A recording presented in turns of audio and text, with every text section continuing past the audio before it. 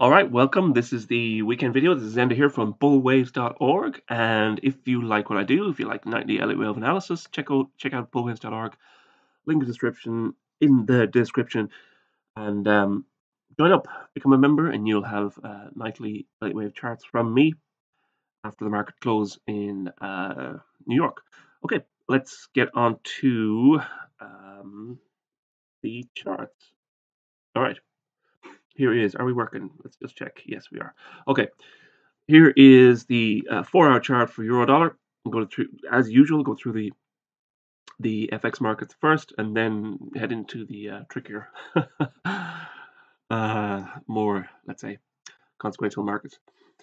Even though there's nothing wrong, the FX markets is the biggest markets in the world, so don't forget about it. Okay, here we are. Euro dollar 4-hour. This is the count that I have been working with for a while.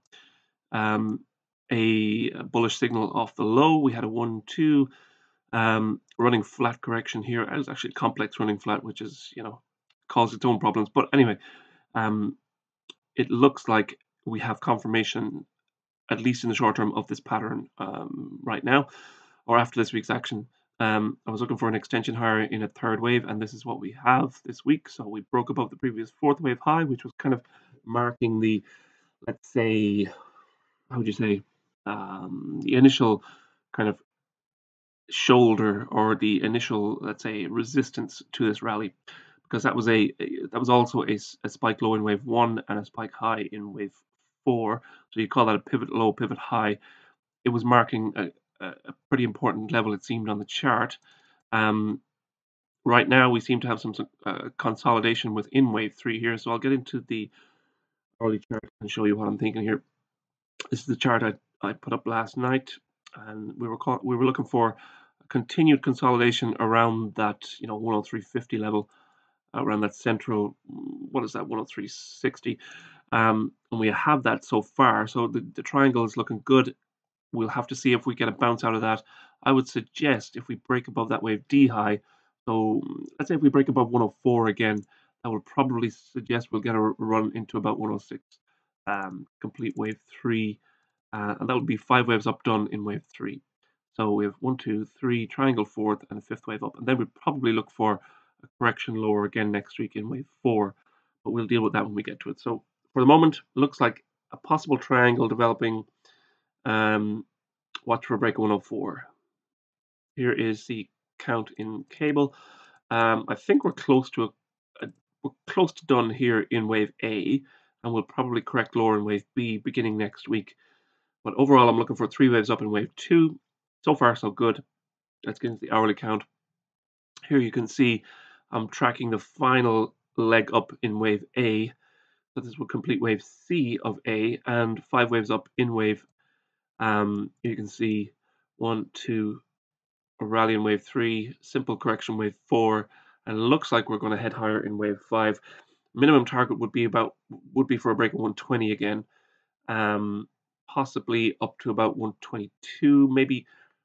I'm marking the 100% extension of wave A. So wave C and wave A will reach equality at 123.40. So we'll see whether 123.40 will be the final top tick of this rally. But a minimum target would be a break of 120.30. So that'll complete 5 waves up in wave C, and we'll look for a reversal lower into wave C of A. And then we'll look for a reversal lower back down into wave B again for the following few weeks. So far, so good. We're almost there in wave A. Let's get into dollar yen. We had the nice break lower this week. I'm not quite sure. Are we there yet? Let's get the hourly count and I'll see whether. Yeah, sorry. I've counted wave A as complete actually at this week's low. So we were looking for that extension lower, complete 3 waves down in wave A, and it looks like we got it. That triangle count actually worked, and we have 5 waves down in wave A now, wave C of A. So we have overall wave A down, triangle B wave, and then 5 waves down in wave C. Pretty typical 3-wave correction to begin wave 4. So I still think we probably have more, there's more to come in this dollar yen correction. First of all, we're going to get a correction higher. So we got 3 waves higher to form a significant lower high in wave B, and then we should break lower again in wave C. And I'm still looking at that kind of 130 level as a target for wave 4 to complete. So here we are, the hourly count, looking for 3 waves up overall in wave B. We're not, we're still kind of scratching around down at the lows. We haven't had any, real, let's say, impulsive move higher to signal that the final low for wave A is in. But we've had suggestions, let's say, that that wave A is done, and that's why I'm looking higher. So initially, I'm looking for 3 waves up in wave A of B. So we've got wave A done. Then I'm looking for ABC up in wave A, and then we look for ABC down in B, and then 5 waves up in wave C. So overall, that'll be a 3-3-5 flat correction. That's kind of standard. We'll see how it goes. For the moment, we've got 3 up in A, a possible 3 down in B, and I'm looking for that 5 wave rise in wave C. Initial target is about 142.40, but I'm not quite sure whether we'll get there. At least for the moment, we have a possible higher low in wave 1 and 2. Let's see if we get wave 3 up this week. Probably before should be before the end of this session. At the very because it's pretty early over in the US session. So this wave 3 of C rally should happen today. If we extend into Monday, I think we'll probably be looking at something else going on here. For the moment, I'm looking up in wave C of A. We'll see whether this holds or not. Overall, I mean, it's a B wave correction. It's going to be pretty tricky, I think, to track over the next week or so, and maybe even longer. But for the moment, that's where I'm looking. I'm looking at the idea that we have wave A done, and we're heading higher in wave B. Okay, let's move on. This is the stock market. We have at least a break in the rally this week. Been pretty flat to down.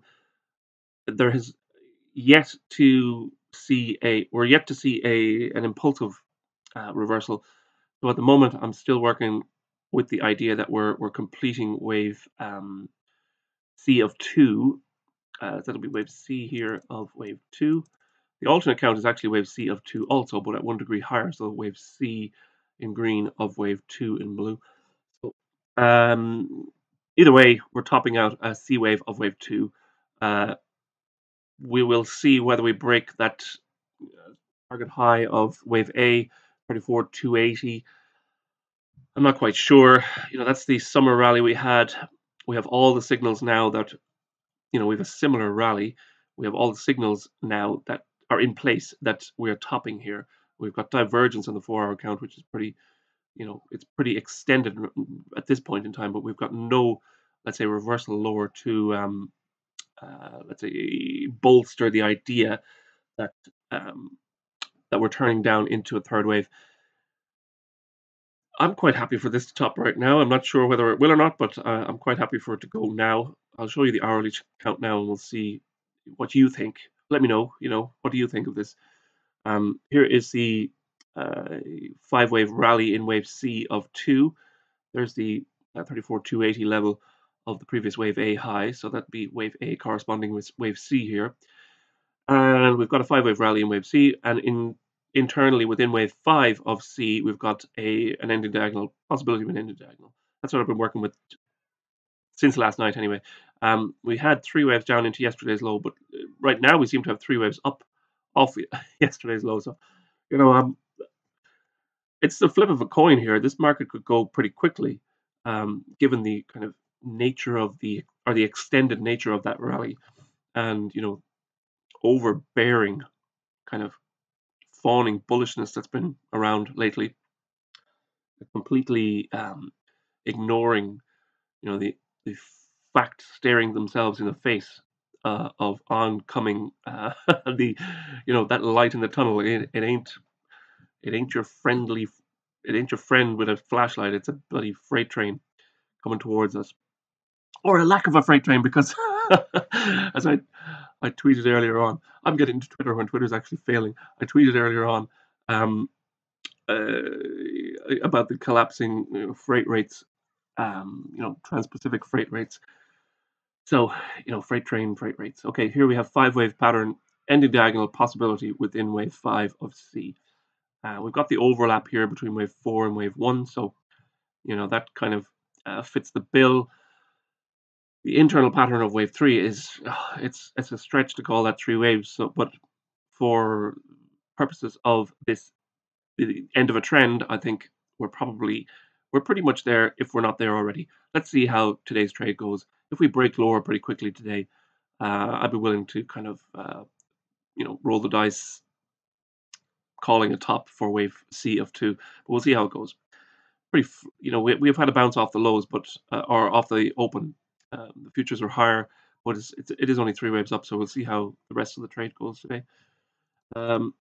Okay, here is 4-hour in gold.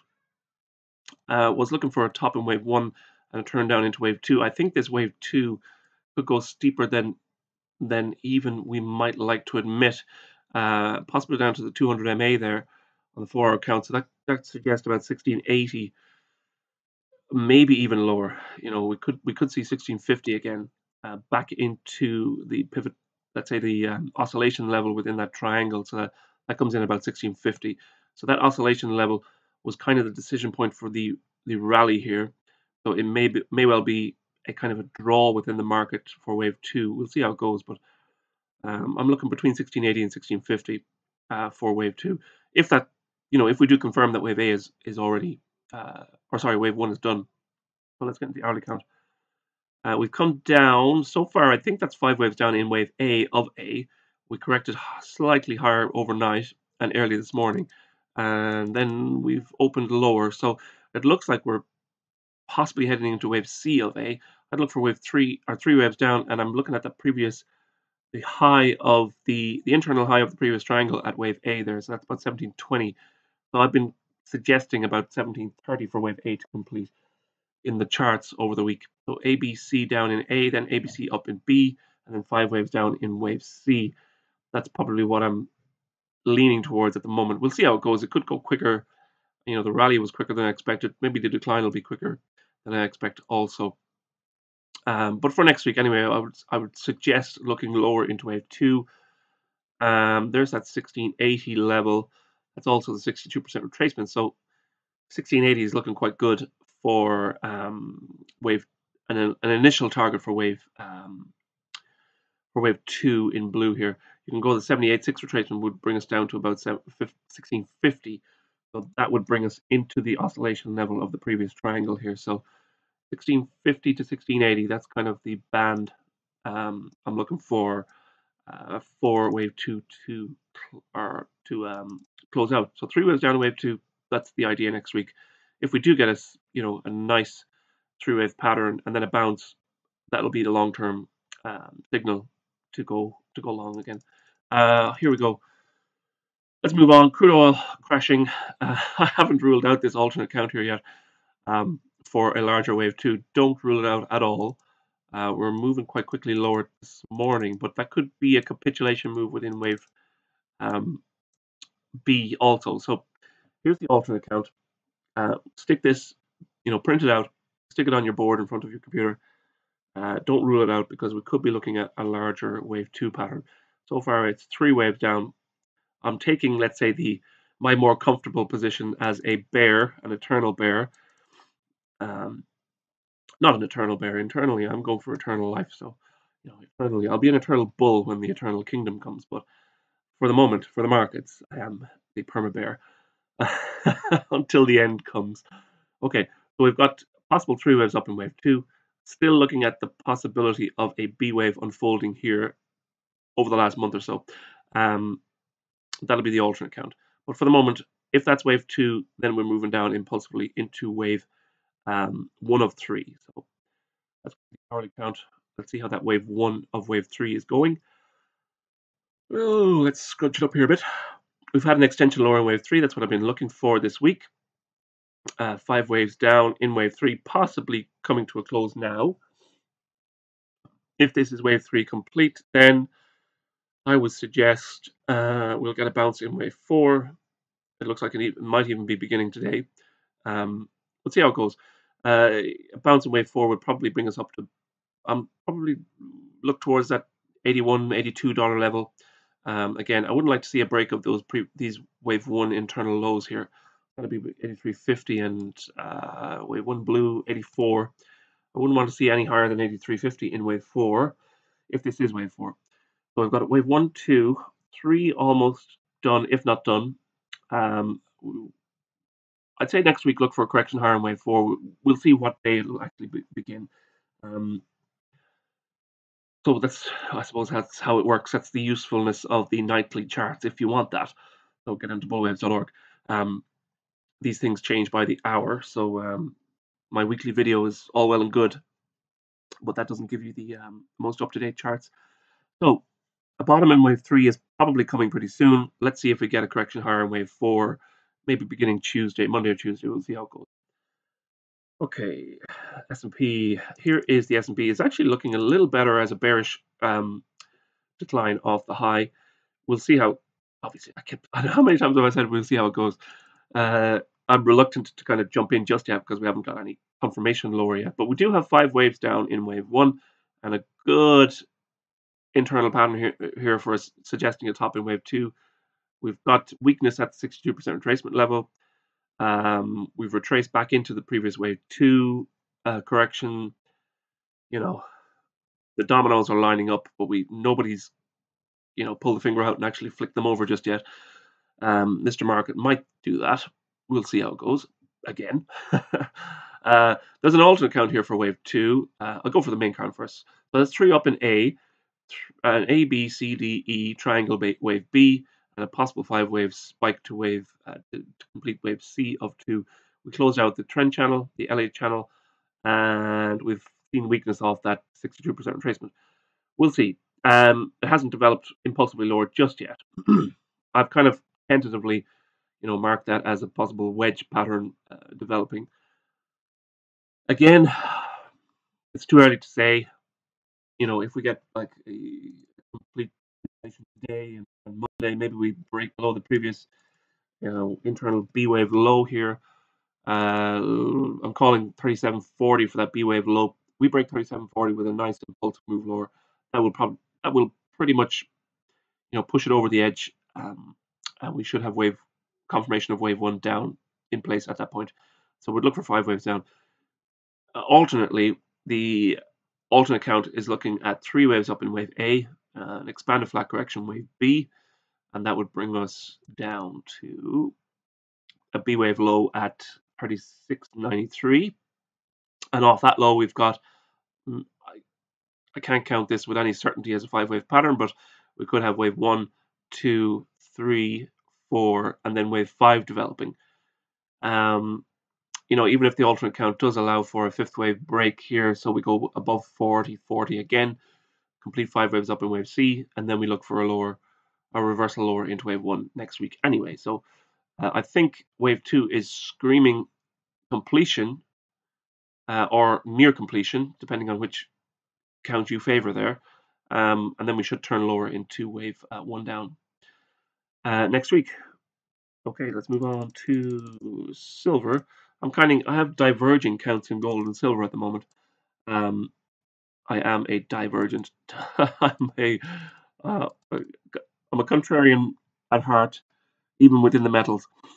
So I do think we have 3 waves up done in wave 4, even though we had that extended rally, but it seems to be reversing now. Again, we've got lower highs in the 4-hour count in RSI.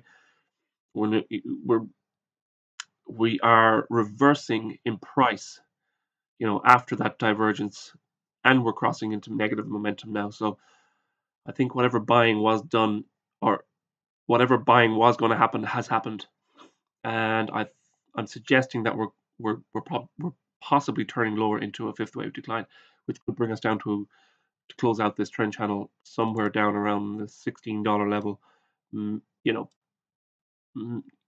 A break of 16 again. At a minimum, I'd be looking for a break of 17.56. So that'll be the previous wave 3 low.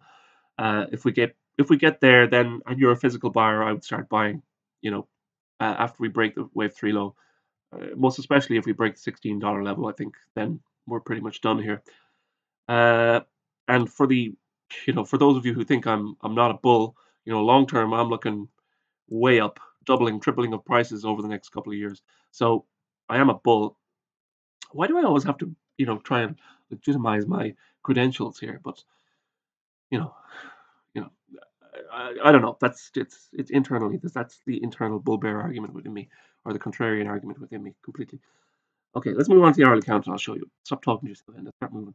I was looking for a reversal lower today. We seem to have that. I'm not sure if this is 3 down.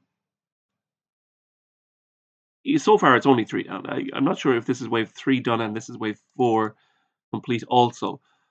I would like to see a larger kind of,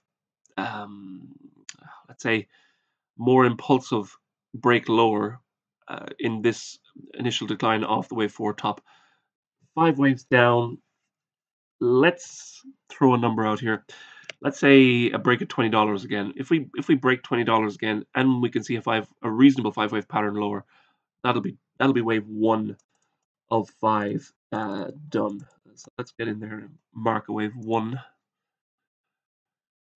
of 5. So that'll be wave 1. So we'd look for a lower high somewhere towards the end of next week, about here, about $21 again in wave 2, and then an acceleration lower in wave 3, probably in a couple of weeks, towards December, beginning of December.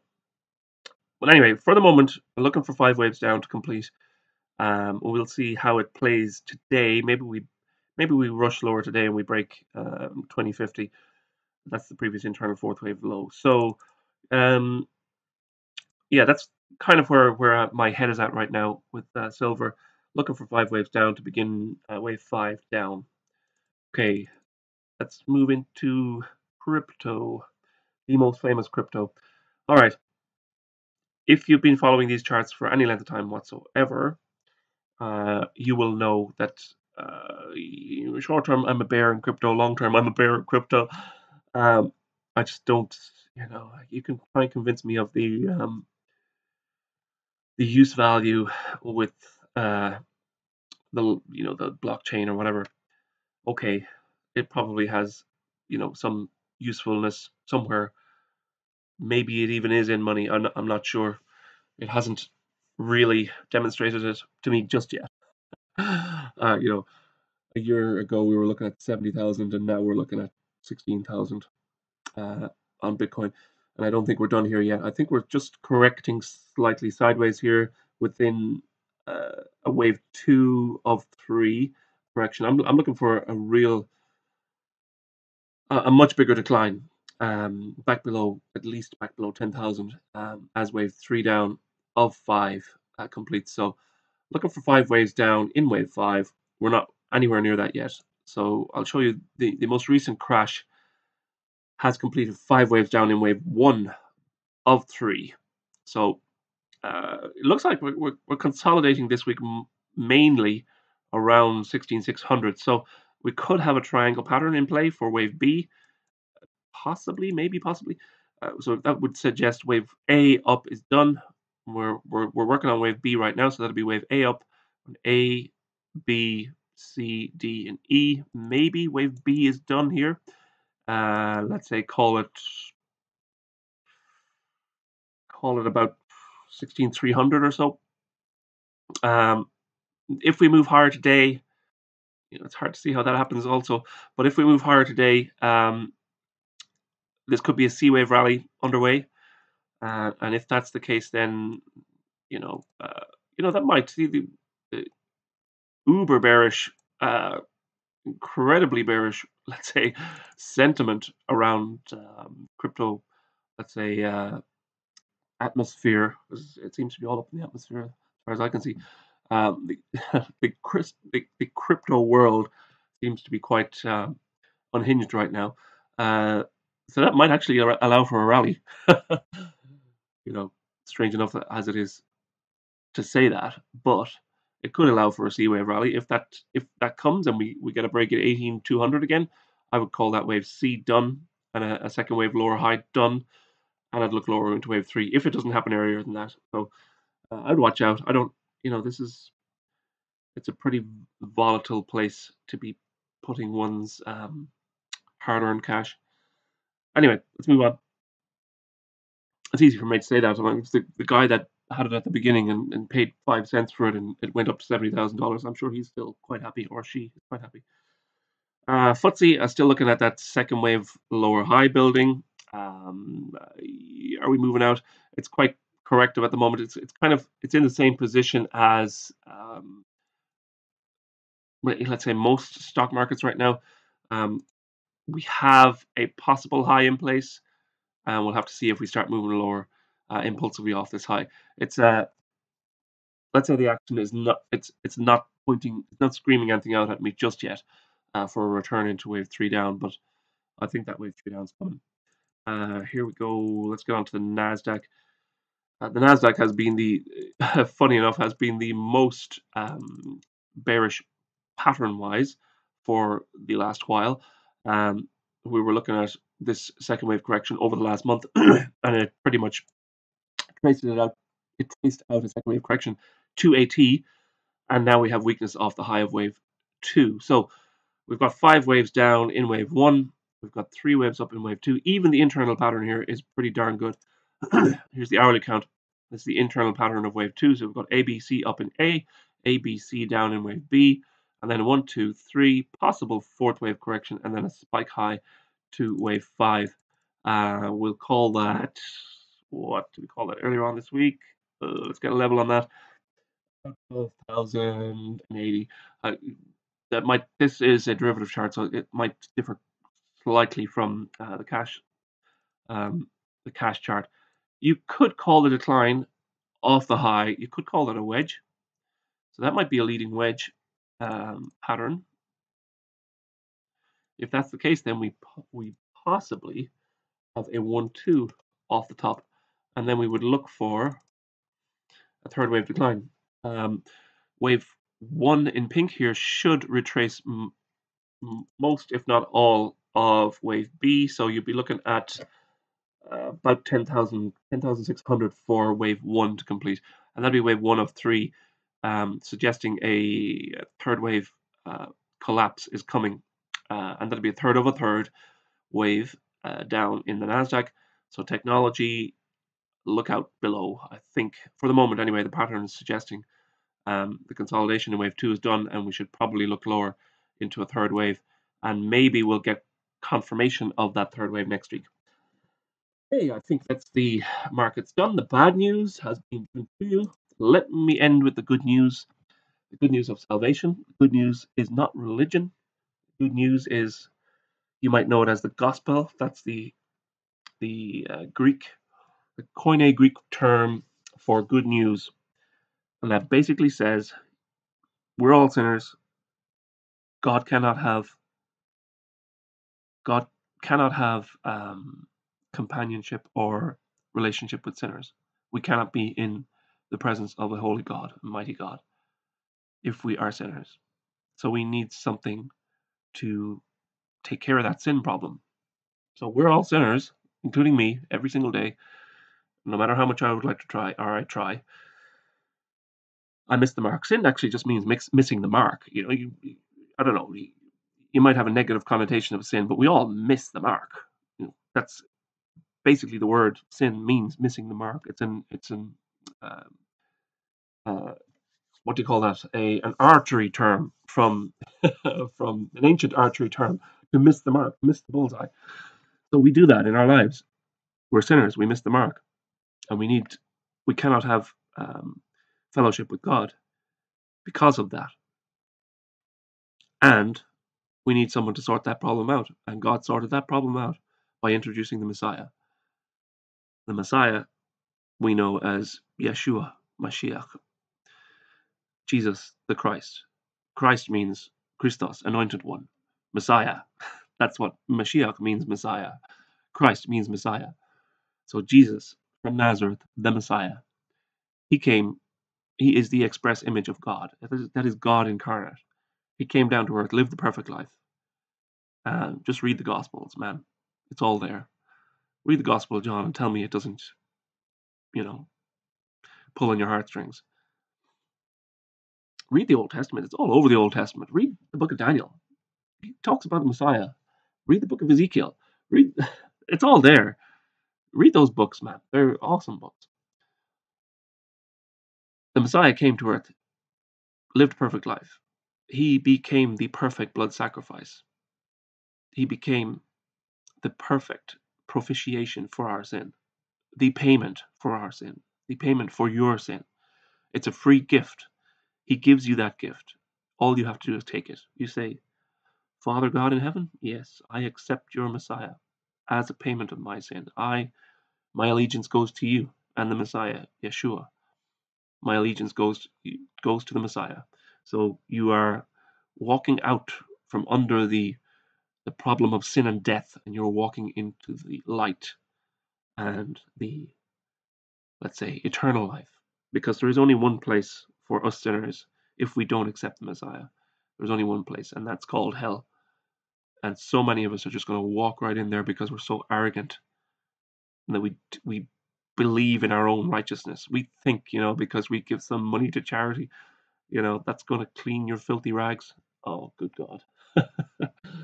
We just don't understand how separated from God we are. So I plead with you, accept the Messiah. Ask God. That's one question that he's always going to answer. Is the Messiah real? Is Jesus really the Messiah? He'll answer you that question. Otherwise, he's not going to hear from you because he doesn't want to hear from you if you are not going to accept his solution to your problem. First, accept the solution, then move on with relationship. And that's all it is. It's a relationship. It's a relationship with your creator, not religion. I never tell anybody go to church or go to, you can if you want to learn more, but if you accept the Messiah, the Holy Spirit's going to teach you anyway. So read your Bible. I'm talking to everybody here. I'm talking to Sikhs and Hindus and Muslims and Jews and Catholics and everyone who's in religion. Time to get out of religion. Mystery Babylon. Get out of it. It's time for relationship. And the door is open for you for a little while longer. I don't know how much longer, but the door is there. This is not a business proposition for me. I would probably be doing a whole lot better. My business would be doing a whole lot better if I didn't do this.